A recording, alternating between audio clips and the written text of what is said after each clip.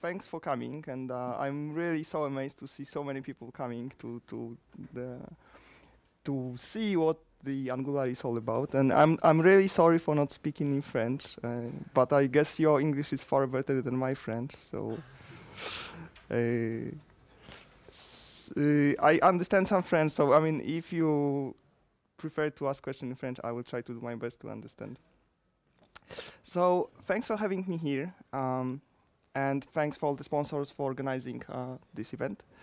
So before we start about Angular, just so you know me, so my name is Pawel Kozlowski, and I would kind of put a label on me being like open source hacker, in the sense that I really love open source. I mean, both on the software writing level and also on the human interaction level. There's so much energy in the open source. So every time I like certain piece of software, I'm trying to get involved in the community and give back a bit what I'm receiving from all the great developers. And this is how my journey with AngularJS started. So I was looking for a library for myself, one of those, the MVC or MVV or whatever frameworks in a browser. And I was evaluating the usual bunch that was available on the market. And Angular kind of from the very beginning made sense to me. I mean, there was something in this framework that was striking me, its simplicity. It kind of really from the very beginning made sense. So this is how I started to dig deeper into it and got involved in the community. And at one point I got a proposal to write a book about it, so it's now available. And this is in turn how I got in contact with the core development team at Angular. And I'm now part of the Angular team trying to help with the development of AngularJS. And also I'm a person behind the Angular UI and mostly Bootstrap components, so trying to get some software written. So I think since it's introductory talk, I'm not going to dive into the details of AngularJS, how it works behind the scene, but what I would like to do here is to encourage you to try it out and try it for two reasons. First is that it really tries to make a browser a better place for us as web developers. I mean, we managed to write like really wonderful software, but the browser is sometimes really painful, place to be in. So Angular tries to solve this problem. And another thing about it is that it is really different. It's really different compared to the approaches that we had before and the approaches that exist on the market. So I'll try to show how it's different compared to other things. So like basic basic facts about AngularJS, it seems to be like a new kid on the block. I mean, everyone says, okay, Angular is a new framework, it's getting popular, and it's great that it's getting popular, but it kind of didn't came out of nowhere. It was in the active development for more than 4 years, and I think it's only recently kind of started to get popular. So it's not like it's new in terms of popularity, but in terms of code, it's not so new. It's an open source project started by Google, but it's very open. Probably if you go to GitHub and see the number of pull requests that are contributed by the community, there's the huge contribution from outside of Google. So we are saying, okay, like the AngularJS tries to make a browser a better development platform, but what it means in practice, right? I mean, and it's like really funny story about the web development, because in the last I don't know, 10 or 15 years, we moved, we did enormous leap in terms of the applications that we are able to deploy in a browser. Like you can see the screenshot of I think it was one of the most popular Travelers magazine in 1993 or 1996, I don't remember exactly. But this is how the web looked like, right? I mean, 10 years ago, it was like the static, interlinked pages, and so on. And then we like jumped to writing full-blown applications here. This is the screenshot from the Google Docs. So, I mean, if you compare the two, there's just like, I mean, this huge difference. And while it's great for our users, like the people who use those web applications, it's not necessarily great for us as web developers, right? Because we've got like so much more to do. And the other funny part that happened while this explosion of web application was happening is that we moved from this beautiful declarative HTML that, like, you know, like 5-year-old like child can understand immediately what it's all about, right? We want to make something stronger, and we give simple instructions to a browser, and we let browser to figure out what to do in terms of rendering, right? We are giving some hints, but ultimately it's a browser that makes a decision. And then along the way, we move to something like this. Of course, I mean, it's exaggerated, right? It's the hello world in JavaScript. Like nowadays, no one would like write it like this. But this is like, even if we use frameworks or use jQuery or something like this, behind the scene, this is what happens, right? Like the browser needs to execute this code. And the I don't know if you can probably recognize hello world here because it's written hello world, but it's nothing like this very declarative thing. So my mental picture when I think about this, you know, the JavaScript development is just like this. We need to take on this superhero clothes and then like, okay, I will drink this enormous amount of coffee today and I will like work on this application. And it's really amazing what we arrive to do. I mean, we just able to do great great applications, but it's painful. But then you say like, okay, why this guy is ranting here? You know, the web development is good. We've got jQuery, which is the most popular, the library that is deployed over the web. It was around for a few years. We know how to use it. There are patterns, there are books. We can write great applications, and it's true. But when you come to think about it, it's just like jQuery was created to solve the problem of the insane DOM API that we've got, right? I mean, it's just like before we couldn't write in the reliable way cross-browser web applications. So jQuery, I think which is good. So I can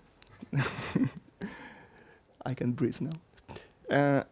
So this was it. We needed something to make DOM manipulations a bit more normal, right? But this is something that should have been done in a browser. I mean, we should have like a normal API from the very beginning.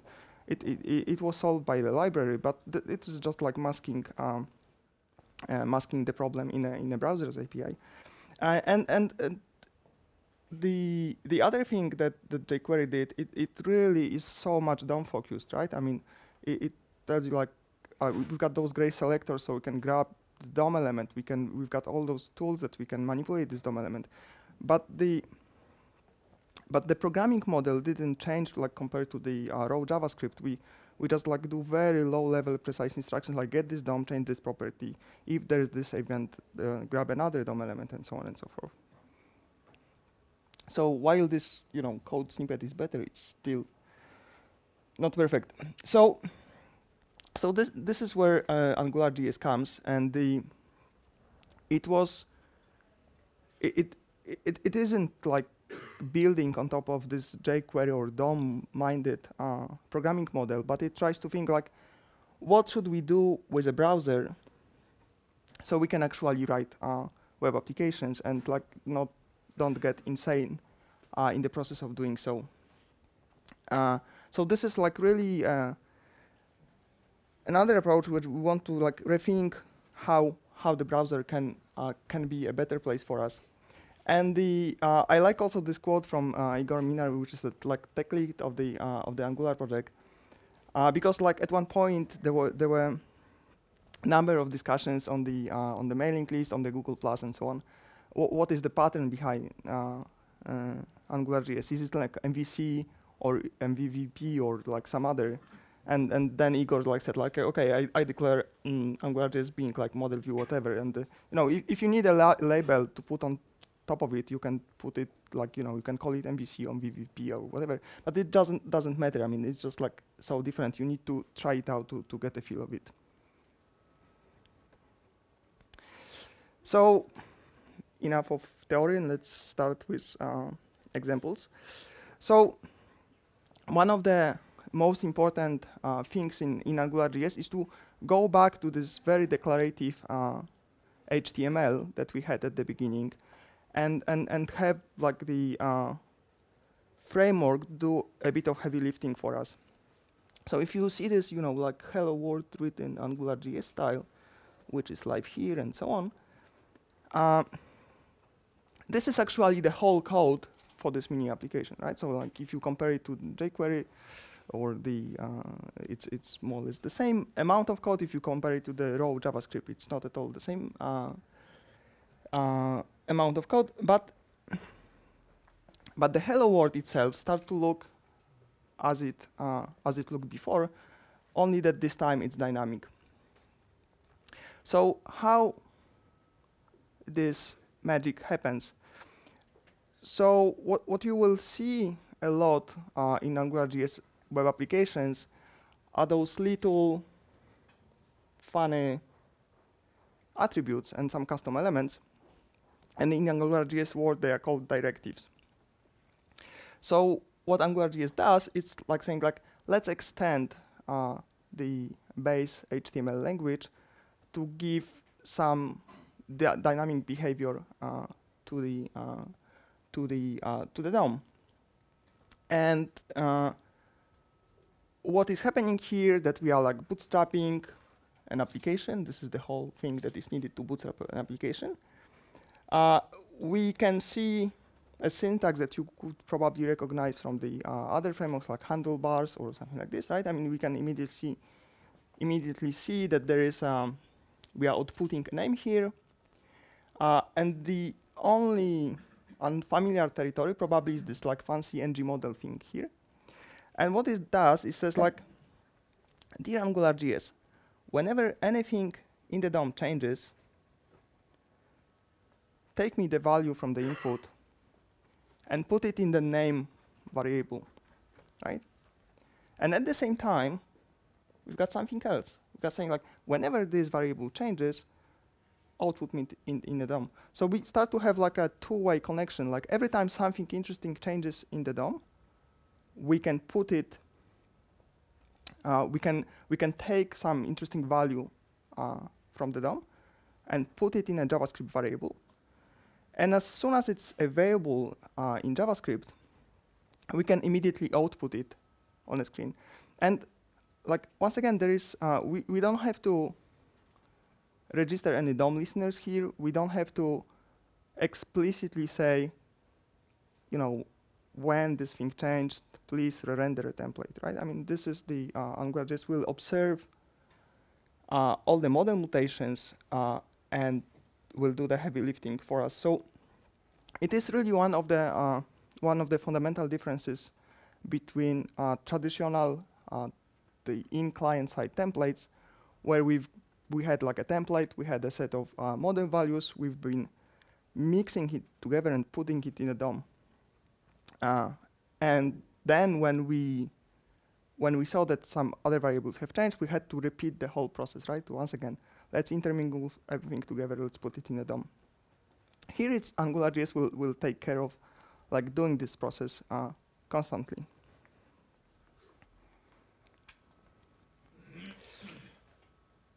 So if you will often hear this statement that the AngularJS is declarative while jQuery is imperative. And what it means really is that somehow we need to realize that with jQuery we need to enumerate all the little steps that we have to do, right? It is really super explicit. We say like, oh, like when input changes, take the value and put it in the in some other element. While with AngularJS we just give some hints, like okay, when the and saying like every time there is the change in the input, put it in the model and then render the model whenever it changes. So what is happening here is that we are truncating a lot of code that we need to write. I mean, we just simply, well, we don't have to write code. And this is great because, I mean, this is the work that framework does for us. But it has some other consequences, which probably there are two that should be mentioned. First is that, like, by giving control over the DOM manipulation, we are just simply giving up a bit of control. So we allow AngularJS to do the heavy lifting. We take advantage of the machinery, but we're giving up a bit of control. So, I mean, you know, if you really want to control your DOM, if you really want to have the every little like attribute change under your control, here you need to realize that you are giving up a bit of it. So, but it has some like positive outcomes. So let's do the scary part, which is a bit of live coding. So we are going to look into like more complete example, and I'm going to sit down because it will be different to type otherwise. So I need to take this back because it's not super cool to sit on it. So what we are going to do is to play with the a little like Twitter-like example, you know, like a little box with the list of tweets that we can do and so on and so forth. And it's maybe not like the most advanced example on earth, but this is what we tend to do every day. Like, right, we've got a form that that has some moving parts. We've got a list that we need to fill in, and so on and so forth. So as we said, like to bootstrap AngularJS application, of course, we need to include the library. I'm using the latest version here. So what you need to do that like I included animation support, which we are going to see in a sec. But the core of the AngularJS library is just one file. I think it's below 70K minified and gzipped.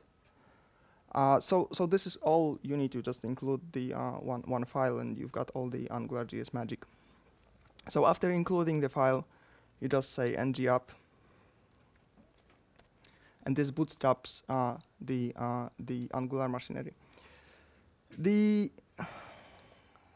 I'm not going into the details of AngularJS modules, but in essence, you can declare a module and put some controllers on it and other stuff which we are going to see. So we started the Angular here. Nothing still happening. Let's make this form live. So there are, even in this simple form, there are like few moving parts. We've got those buttons that needs to get the proper state. They need to get enabled, disabled. We need to see like how many remaining tweets are here and so on. So we saw already the ng model attribute that allows us to do two-way data binding between the content of the DOM and tweet and some model. So let's see if it works. So we can see that immediately we've got our form live. So what I'm doing here is that I'm binding the content of the text area to the variable, and this variable lives in a AngularJS scope. So scope is basically a map where Angular keeps the data to be exposed to a template. So just like like everything that is on a scope is available to a template. And the other thing that you can probably immediately see when we look at this example, we've got this funny scope. But other than this, we are manipulating raw JavaScript objects. We are dealing with the objects or arrays, but we are not calling any specific APIs to make the refresh happen. We can really interact with the normal JavaScript objects. So then what happens on this model, we've got a tweets controller. So controller in AngularJS has nothing to do nothing to do with controllers in MVC. So it doesn't it doesn't control anything, and its probably name is a bit misleading. But the role of the controller is to initialize a scope. So like we've got this map that is called scope that gets things exposed to a template, and controller is there just to do initialization of this map. This is only it just doesn't control anything. It just initializes things. So what we want to initialize, that we've got this initial tweet, we've got the list of tweets that we are going to that is going to keep all the tweets that we tweet, and there are some methods there. Once again, those methods that we've got are pure JavaScript. There is no specific AngularJS APIs to be called. Magic happens without specific calls.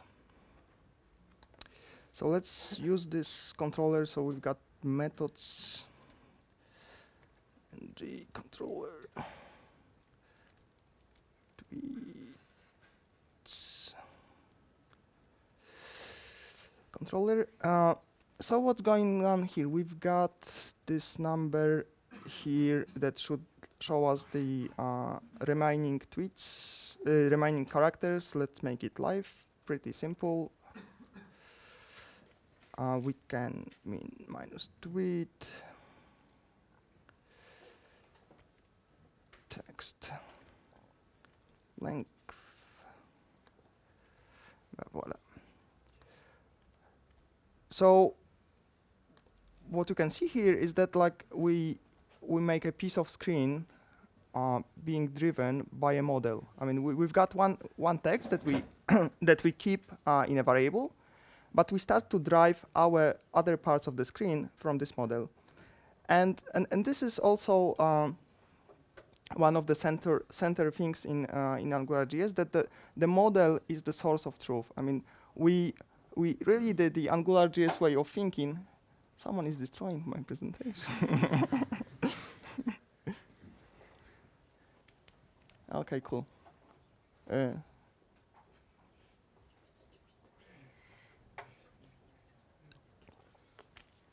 fine. I didn't ask, is it like too small, too big, or can you see it? Or, okay. Because otherwise I would be talking to myself.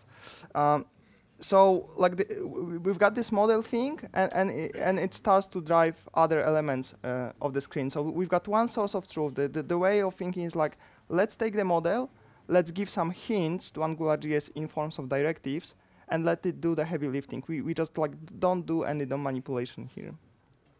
So what other things are here? For example, we've got this button that should be only enabled when there is a text, right? There is no point enabling it otherwise. So we've got another directive called disabled, and let's say we disable this button if we don't have any text.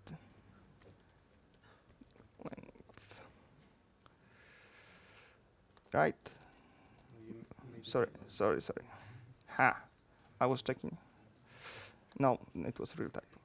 So you see, so like once again, this tweet, this button, and disabled. We should disable this one if the length is not valid. So we've got this method has valid length.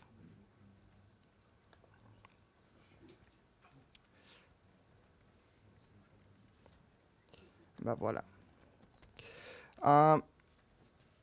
So it's one of the things that I wanted to show here is that once again we've got this model thing, and we drive different elements from the model. But in jQuery approach, what you would do is like you would have a listener on the change here, and you would say like every time something changes here, go to this button, change its property, go to this button, change its property, go to this element, change its property, and so on and so forth. So we've got like this one central method that kind of like coordinate like all the pieces of the screen. And here we've got like very localized. I mean, if I want to work on this button right now, I'm focusing only on this button and driving it from the model. So let's make it more lively. let's add some tweets. So we can use the another directive called ngClick, which is basically every time you click, we call it add method. And this add method is pretty simple. You take a existing tweet and you push it in on top of the tweets array. Once again, pure JavaScript, nothing special here. And nothing happens, right? Because we don't have anything to display.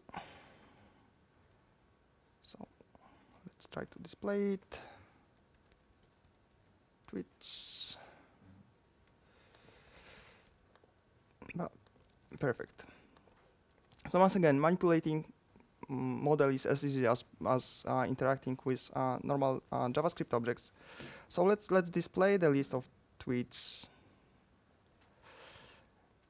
So we've got this structure. We've got for each tweet we've got li, and we want to display the content of the list. And it's pretty simple with another directive called ngRepeat, which is basically saying take a collection and repeat this DOM element, repeat this li plus each children for each item in a collection. So yeah, there is something. Tweeting tweets. So when we start to we don't have content yet, but we are going to fix it pretty soon. Tweet text.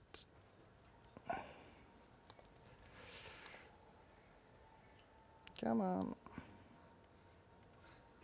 Come on. It's live reload that is not always cooperating. Perfect. So this is like one of the typical examples that we do. You know, the list. We can add the delete as well. ngClick. You already know this one. We can say remove this tweet. Oh.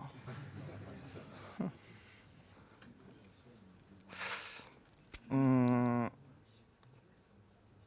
it works as well. Perfect. So as you can see, we given up the control over DOM here to AngularJS. We just manipulate the model, and we give some hints in forms of directive and let AngularJS figure out the things. Now, once again, the control freaks will say like, okay, but it's scary because like I don't know what the machinery is doing. I don't know if it's going to be performant enough.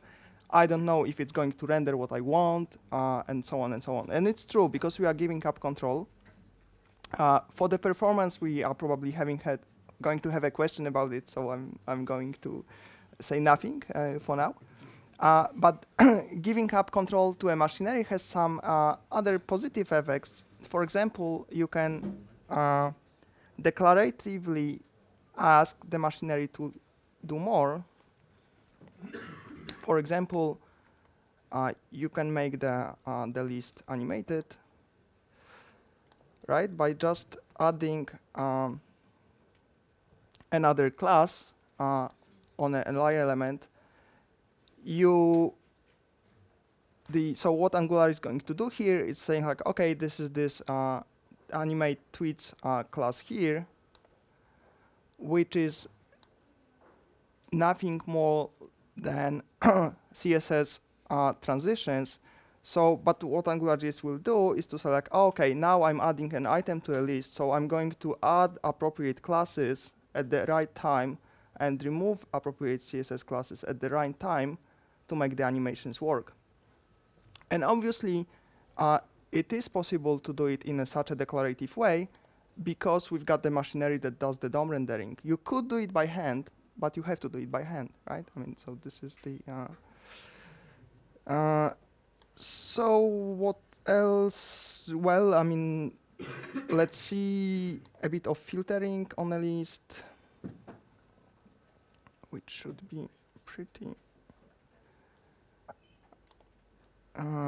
once again, ng model, you know it already. We want to have a search term, and we want to filter the list with the search term.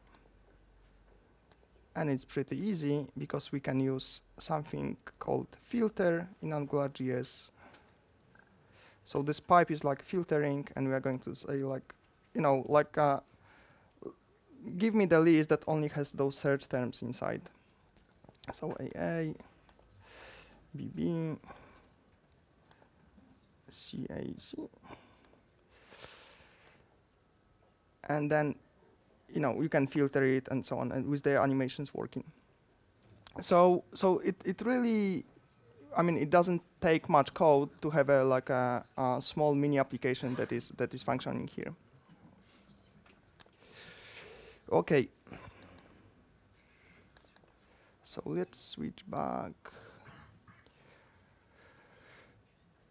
So I hope that. Sorry, before. So I hope that I managed to convince you that, well, at least hope, managed to convince you that with this declarative approach, we can dramatically reduce the amount of code that we need to write. And we also take advantage of the machinery to do fancy stuff like animations. And this is part of AngularJS that people see immediately by playing with the examples on the homepage. Like this is kind of already mind-blowing. Okay, I can work with the raw JavaScript. I can develop applications pretty quickly, and it's all good. But the AngularJS has some more hidden treasures, and probably the next big thing that people see is that you can use it built in HTML compiler. We call it HTML compiler, but in the essence, you can create your own attributes and your own HTML elements and give them behavior. I hope it's an announcement of the new version of AngularJS, because it gave me time to drink some water. So you saw this built-in directives like ng repeat, ng model, and so on and so forth. But actually, we can create our own elements and give them behavior. And we've got at our disposal the same APIs as the core of the framework. So everything that the core developers of the framework can do in terms of special elements, we can do as well. We've got the same API. Nothing. We don't have less power. We've got actually the same power, and this is absolutely great because we can create our own elements, give them whatever name that we understand and whatever meaning we can put on this element, and we can make it live. We can add new elements. We can even bring back the ones that were removed. I don't suggest that you should do it in terms of Blink, but it is possible. So what we can do with those custom elements there, and there are really different categories of those directives that we can create, and there are multiple usages. And the one pretty obvious is that you can create your own wording, you can create your own vocabulary, you can create your own dictionary of terms that make sense to you and your application. So even for the simple things like bootstrap alerts that create HTML like this, you can shrink it a little bit. So maybe you are not saving much of HTML here, but at least you are creating your own thing, your own alert. I mean, I know that I've got an alert. It has a type. I can use it anywhere in the web application. And there are, well, and this alert was pretty simple. We defined that there is a bit of behavior here, but okay, well, this is not much. But actually, you can build more complex directives or create reusable components. And here's the example of pagination that probably we can that we are going to use in multiple places in web applications. So what we gain by encapsulating this piece of HTML into a directive is that, once again, we give it our name, our friendly name. We remove HTML duplication, right? Because like this is not a rocket science. I mean, we can do it in the raw AngularJS. This is pretty simple to do, but even though you have to repeat it all the time, you have to remember to add the appropriate class and so on and so forth. So it's so much more convenient to just say like, okay, here's the pagination. This is the current page on which I want to be. It has this two-way data binding. So every time the current page changes, you will have your UI updated, and every time you click on the page number, you will have your model updated, and so on and so forth. But the other funny thing is that you can write those directives or those mini widgets in the exact same way as we written a mini application, which means we can, I'm going to show you a template for, code and the template for this directive. If I can find it.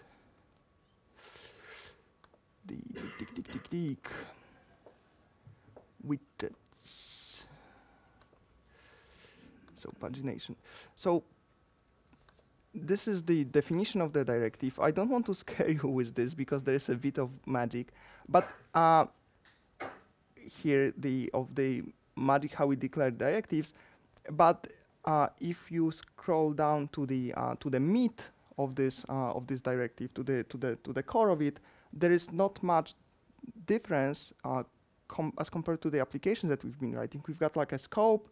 We manipulate a model on the scope, and later on we can have a template for this pagination, which, once again, this is just encapsulating the markup. So the funny thing we can do is to completely separate the behavior of this directive with the template, and as soon as we do so, we can have a template for Bootstrap CSS. We can have the template for Foundation CSS, and so on and so forth. So we can really decouple a bit our applications from the low-level HTML and CSS. And obviously, we can go on and create even more complex directives like this. This is, once again, ability for us to work on the higher level, like create our own vocabulary, encapsulate it, and somehow enforce consistency. Because, like in the directives like accordion, there are so many classes that you have to take care of, like you have to make sure that animations are working, and so on and so on. So if you have to repeat it all over the places where you want to have accordion, it's certainly possible. I mean, it's not magic. I mean, you can do it without any directives, but you have to repeat yourself, risking all the bad things that happen when we duplicate the code. So we've been through two-way data binding, this like the magic that powers AngularJS. We've been through directives that, for me, are one of the coolest part of the framework. But the AngularJS, it's not only about the rendering engine, it's really a complete framework. So when you include this AngularJS like 70K file, you are not only getting the rendering engine, but you are getting a complete framework which is sufficient to write rather complex web applications. And you will find in the core of the framework all the libraries, like Ajax abstraction, all the utilities, really everything that you might need. And while you dig into these utilities or the way we use them, you're probably going to notice pretty quickly something that is not so common yet in JavaScript, but pretty common in other languages, which is dependency injection. So here there's an example of the users controller is like kind of abstract. We are querying the collection of users through Ajax. But the interesting part is not the querying, but actually how you are getting access to the utilities that you are going to use in your controller. So here we are just saying like, okay, in this function I need scope, because I need to initialize it. I need HTTP, I need log. And we don't care from where it's coming. And it's coming from AngularJS because it's getting to be injected. And dependency injection is the pattern that's been around for quite some time. But it has like two pretty powerful consequences. The first one is that you can easily swap dependencies for your own. So even if AngularJS is coming with his own log implementation that by default is going to log all the error messages to a console, you can swap it to something that is going to send errors to your server, for example. And this is pretty much easy when you've got the system like dependency injection. But swapping dependencies come very handy when you need testing your JavaScript code. And the unit testing is very central thing in AngularJS. Like it's not only that the framework is very well tested. I mean, there are like, I think at this point there are more than 2,000 like tests executed for on each build in several browsers. But so like the AngularJS developers went into the and made sure that the framework is stable, that it's well tested. But it's not only this; it's also making sure that the code that you write against the framework is testable. And it's really, when you see things like HTTP, obviously when you are doing unit tests, you want to write them fast, right? I mean, especially if you are doing test-driven development. So if you want to go fast, obviously we don't want to do XHR requests during the unit test. So what we can do with dependency injection is to swap this HTTP thing for a mock implementation that doesn't do real XHR request, but instead using mock data or something like this.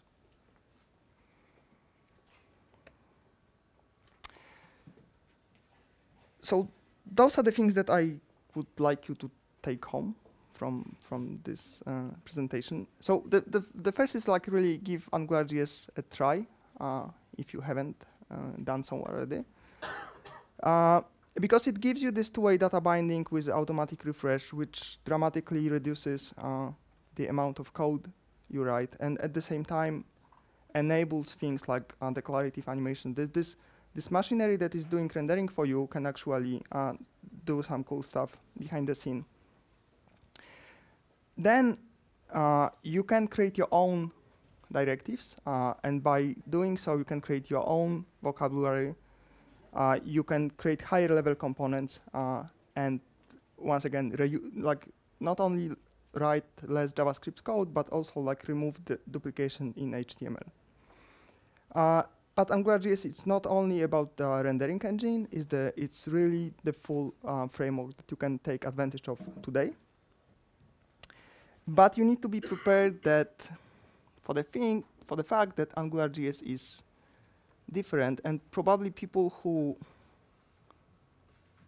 who've been hanging around in an AngularJS community seen this picture. So you need to be prepared to go through these phases of, oh, it's cool, versus like, oh my god, it's just like, how this be so horribly wrong? And it really happens. I mean, it's just like, it happened to me, it happened to many people that I've been speaking to. So, just be prepared.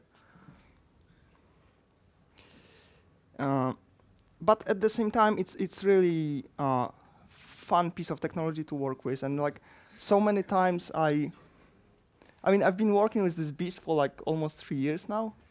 And I still got those moments of like, oh my god, it's so simple. I mean, it's just like really, it's really cool.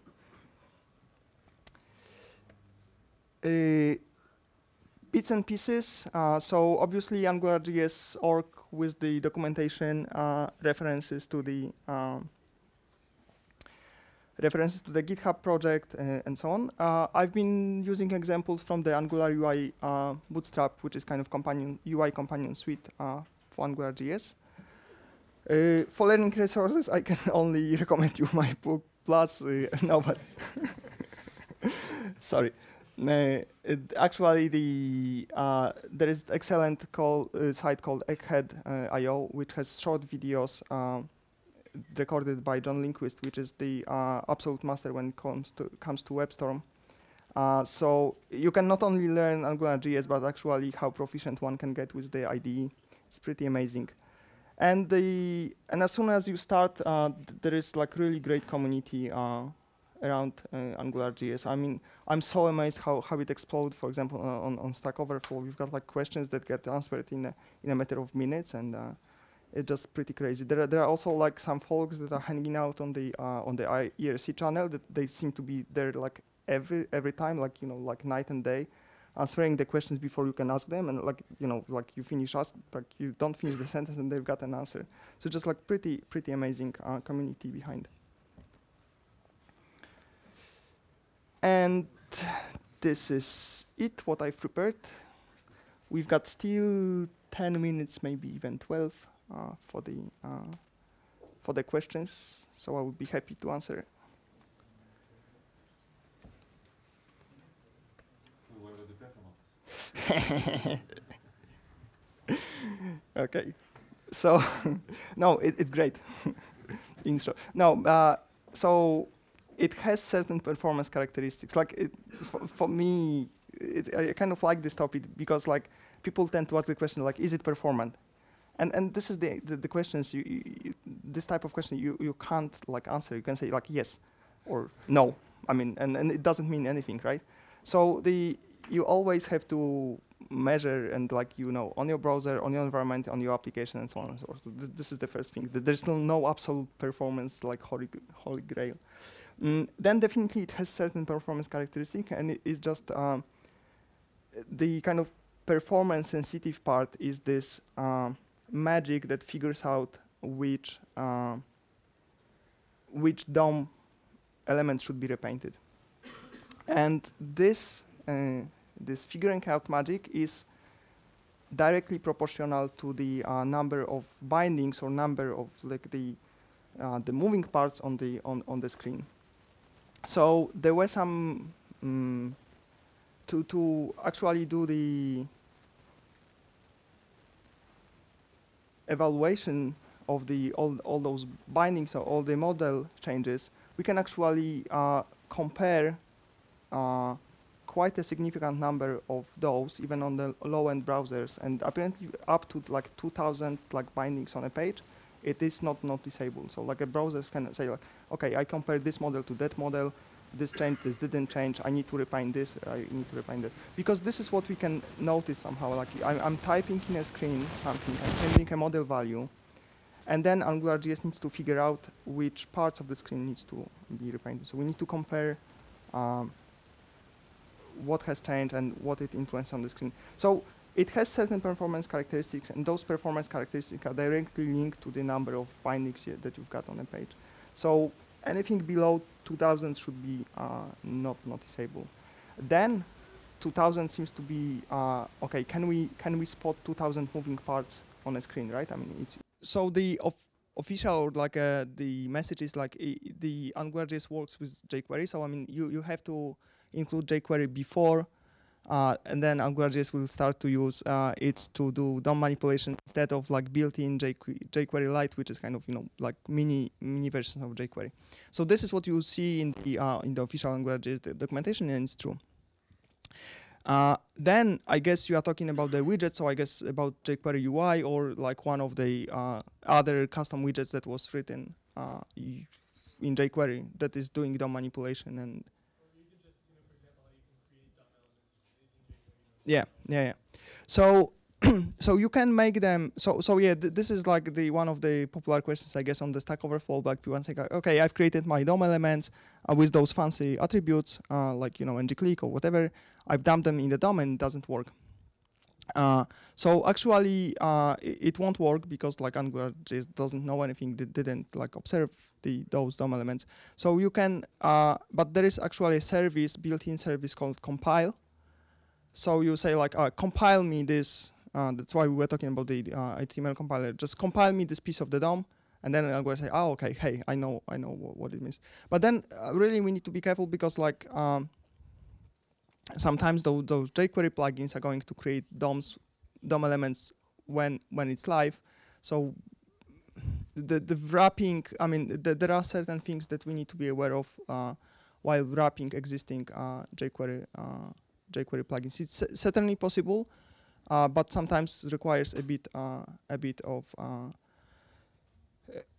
working on the edges somehow. I mean, like if jQuery is creating certain DOM elements, we need to make sure that they are compiled, and when it's throwing events, we need to know that AngularJS is aware of those and so on. So it is certainly possible to wrap existing jQuery into directives, but it requires a bit of work. What about the use of Angular in the other web browser? There is Berg and on the mobile browsers or like so what is the so I think the once again official story about the well, official and true the story about the browser support is that I was mentioning those like tests that are run on each check-in, and the AngularJS is continuously tested around like with the range of like desktop browsers. So like everything starting from IE 8 to IE 10. I don't know if the IE 11 is already tested as well. So all the most so I'm mentioning IE because I guess this is the most sensitive part. All the other modern browsers are also part of the continuous test. There are guys working on putting also mobile browsers in a test like through Source Labs. So this is what is executed on each commit and like guaranteed that like all the tests are passing and and nothing is broken. Then for the exotic stuff, they were like, I don't know why, but at one point AngularJS was really popular on the in kind of embedded devices, like people were doing applications in PlayStation and so on. So yeah, it works like pretty well across the range of browsers, but then there are browsers or like the things that it can't work. But like I'm not kind of aware of the specificities of each and every browser. So like the ones that are part of the continuous testing are guaranteed to work more or less.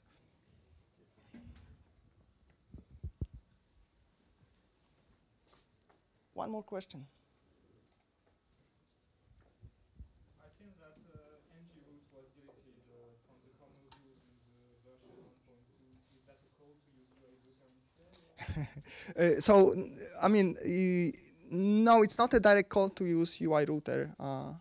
So I don't know if everyone heard the question. So the question was like in 1.2 you can start to see the trend of breaking up the framework into sub files. So like certain parts are getting extracted. So at the beginning there was like the resource that was extracted, and the story continues like the routing get extracted from the core, and this is on one hand to enable things like UI routers to coexist peacefully. So I mean, if people are not using the built-in routing, they can just take UI router and like not duplicate the code. But it's just the general trend that is going to continue, like breaking apart the framework and making it more modular, so you can only take pieces that you really need in your application. I don't know if you've got time for one more, but Tabulations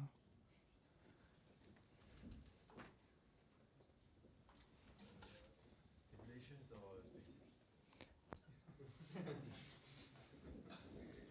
whichever, as soon as all the developers agree. Okay, thank you very much. Thanks for coming.